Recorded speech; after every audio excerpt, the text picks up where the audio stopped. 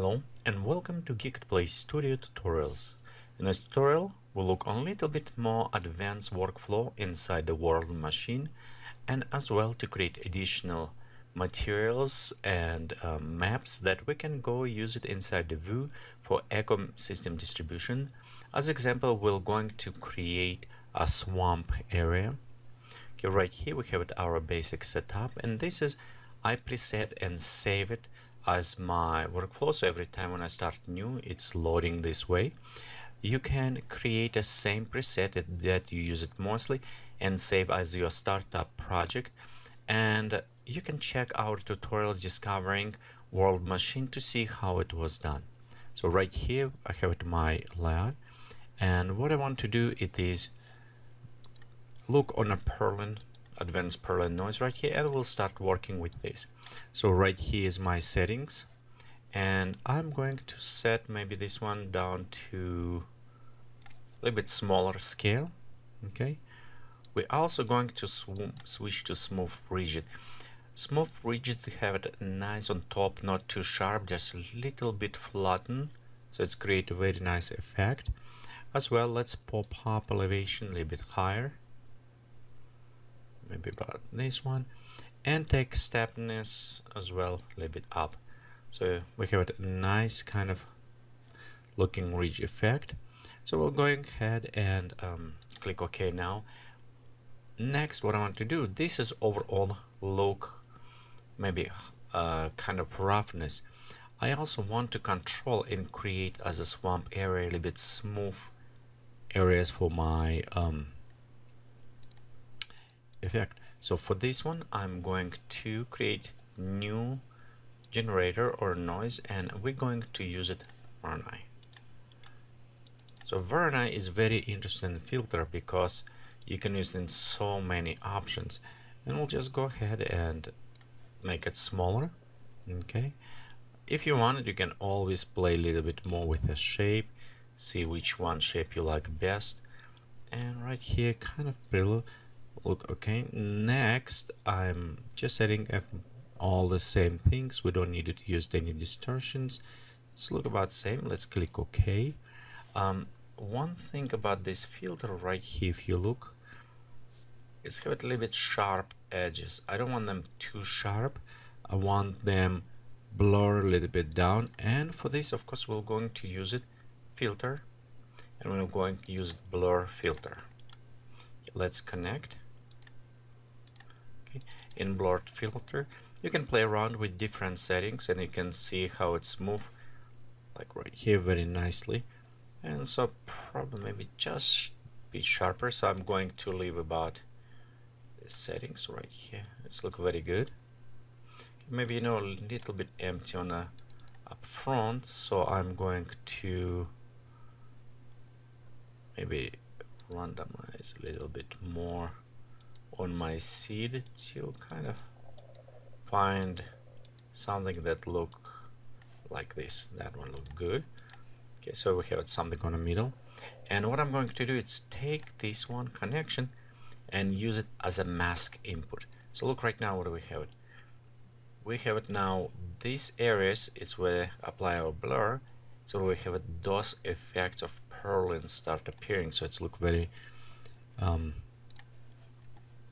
kind of like almost already heals, but we still have these details that Perlin provide for us. The next what I want to do it is start working on selecting some areas, like in these panels right here, which is the high areas, and think it will be loading with a water level, so we can increase decrease. Right here I want on the middle have a small bumps, so I want plants distributed on the middle of the paddles. Okay, to do this we actually need going and select some height and do some advanced stuff. So first let's go work on the overall look, and for that actually let me create one more blur right here. Okay, and this blur just want slightly reduce details, because again remember it's a swamp, and even I like Perlin create all these bumps, but I want them a little bit slimmed down so they won't be as sharp in this case. Okay, now let's go to separate and extract these areas. To do this, we're actually going to use it selectors, and we'll use it select high for that. So let's go connect again.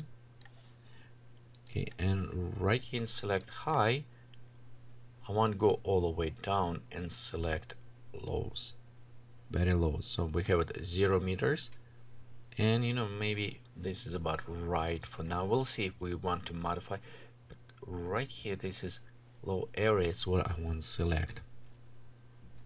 Okay, next let's go ahead, and now I want to create dots in these areas. To create some distribution randomly, we want to actually use it the probability.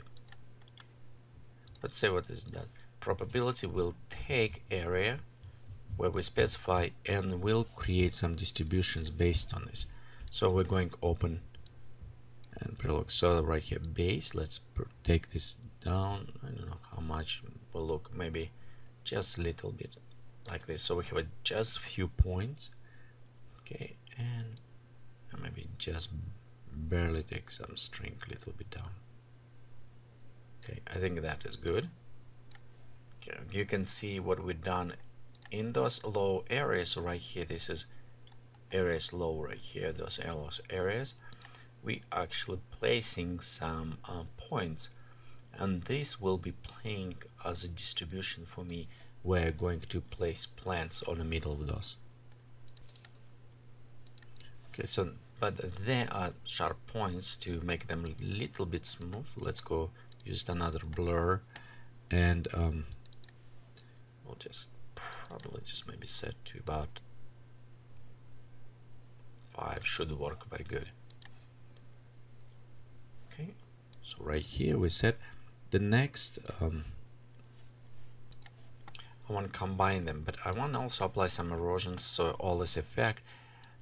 And to do this, let's go ahead, we'll create new generator, advanced purling. But I will take this blur, and right here, see how we have it map. I'll take that blur and connect to the map. So now look right here, we have this nice points just in the area where we specify. You not necessarily need to use just in this scenario. You can use it in your own when you specify areas of the distribution, randomly distribution of maybe rocks or other place, and put them there. For example, when we did, like I did some canyon one time, and I want distributed some rocks on specific altitudes. So this is similar way you can specify what altitude and what distribution you want to provide. Okay, so let's go ahead right now, open our rocks, and right here you see basic. I want to actually blow away, so I want to make a rock-like look. You can also go ahead and take that down, so we have a nice resolution. Okay, we can bring elevation slightly down and take steepness down. So it's kind of more related like a blob of the rocks. That's what's happening right now. If you look right here, say the kind of smooth and creating rocks. Let's render very fast, so we can full resolution see.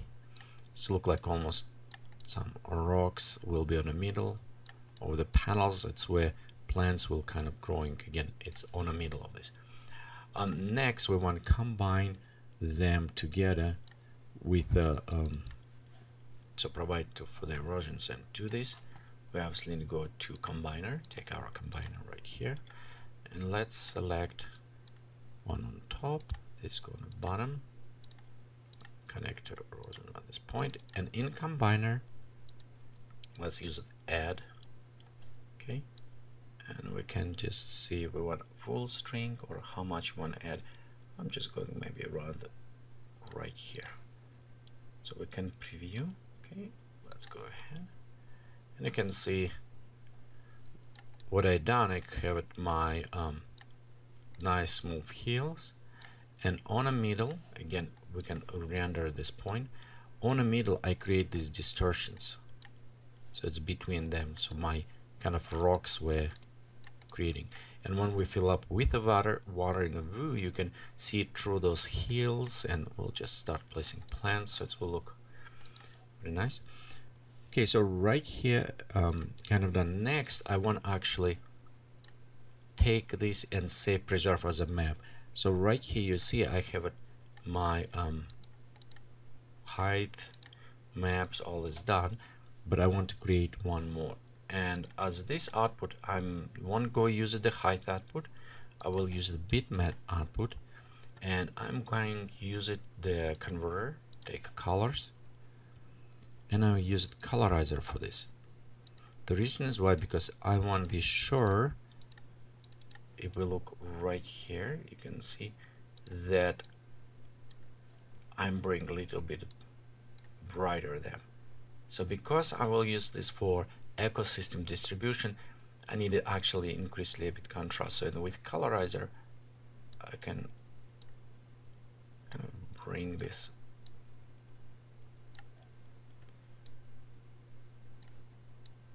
right here and just set these points.